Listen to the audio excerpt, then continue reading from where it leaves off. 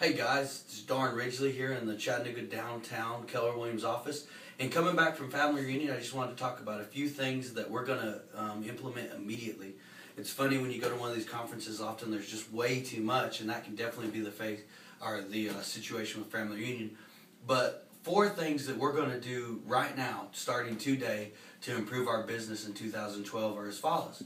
I went to several classes on video, and I'll be honest, I went to the video classes expecting to get great advice on how to edit video, how to shoot video, how to make it shine, how to do this, maybe how to do your makeup, lighting, all the advanced techniques. And overwhelmingly, the response to video was, don't edit. Do one take, one shot, one idea, let it go, keep it under 2 minutes, and send it out. So it was more the idea of shoot a video a day even.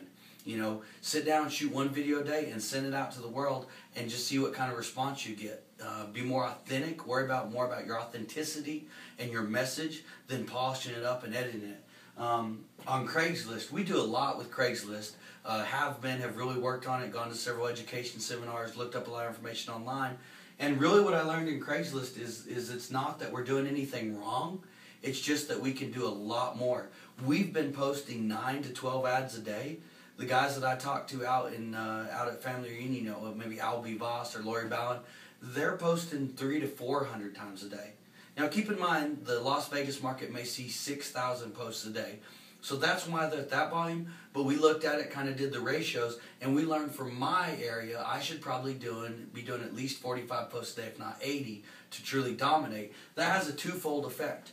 One, obviously it's going to bring a lot of buyer leads in, and you're going to be able to take those as a cold lead, turn them into a warm lead, and turn them into an appointment with your 10 days of pain or whatever system you're using to get to them via email. What we also talked about was some of those people that are looking to buy a home and are perusing, on Craigslist, seeing what's on the market, they have a house to sell.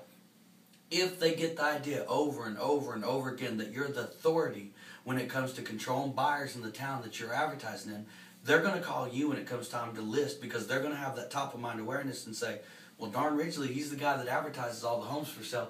That's who I need to call. So Craigslist is a matter of volume. You're not, the one thing that they told me was, look, with Craigslist, you're not fishing with a hook, you're throwing a net out there. So think of it that way. How big of a net are you casting? And then going back, of course, I did a lot of video classes, I did a lot of internet classes, did a lot on the technology front. But one thing I was reminded of was the 2-foot rule has never gone away. And what I mean by that is if somebody is within 2 feet of you, hand them a business card, engage in conversation with them.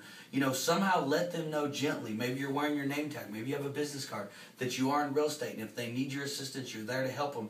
One person, that's how they live their entire life, that's how they get all their business. Whereas me, if I'm hurting for business, I'm going to sit down, I'm going to write a bunch of Craigslist ads, or I'm going to get on the phone and call a bunch of FSBOs or expireds. That person is going to go out and hit the sidewalks and get within 2 feet of enough people that they gain some business. So that was just an interesting perspective of don't forget some tried and true methods that work. And then finally, social media is a big buzz right now, and how you use it. Do you use it by overwhelming people, with your listings and stuff? No, that's not how the people that are utilizing it the best use it. There's all sorts of different ways to engage with your friends on Facebook and do so in a non-threatening way. And one of the best pieces of recommendation I got at Family Reunion was go on your Facebook, click on your Friends tab, find 5 friends a day that you haven't spoke to in a good long time, and write down, hey Ron, haven't talked to you in a long time, I was just wondering, how's it going? Send those messages out there and see who reconnects with you. So, that was something that we started already, and we've reconnected with a few people. And remember, it's not about them buying something from you. It's about them having a need in your area. So just remember that. Video, shoot them often. Craigslist, post a lot. 2-foot rule, don't forget to meet people in person and hand them a business card. Facebook, reconnect.